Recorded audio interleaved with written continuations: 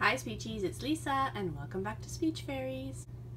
So I found this game at Value Village. I paid $2.99 for it. I've never seen it before, so I was super excited. It's called Who's Behind the Door from Monsters University. And who can resist a title with a preposition right in the title? It's by Spinmaster. It's rated for children 6 and up. It comes with this game board and this partition here and this door mechanism, and it comes with 16 cards that match the characters on the board. It's missing one card, so I think I could easily replace her by finding a picture on the internet and trying to make it the same size card here. It also comes with all these little chips, these little markers,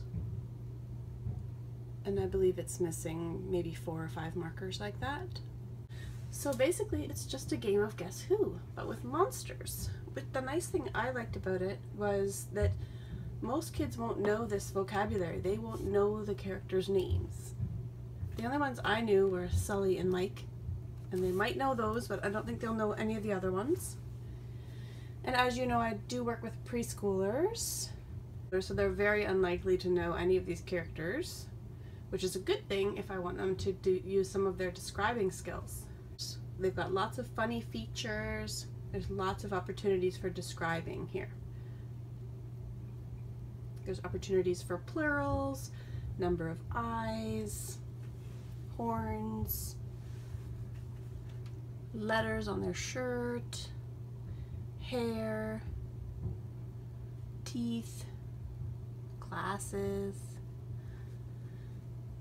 It's good for asking questions and answering questions. It's for yes, no, but I liked it for describing.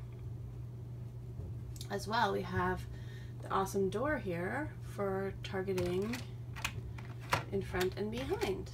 So even if you didn't want to use it like a describing game, you could, and still use the mechanism here. So the idea is you take a card, each player puts it on the back of the door, behind the door, and the other person has to guess which character is yours by process of elimination, just like the regular Guess Who.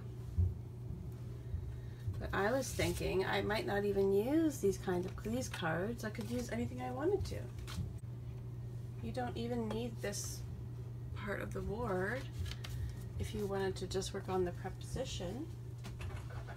So I'm going to put the board away and show you how awesome this could be. So this looks like a little bedroom scene, and this looks like more like the factory kind of monster town side. But you could use any side that they were interested in. You don't have to tell them it's from Monsters, Inc. Especially with my preschoolers, they might not like the idea of monsters. I don't bring up monsters very often when I'm playing with preschoolers, unless they bring it up first. So like the monster under the bed game, things like that, I don't play unless they bring it up first.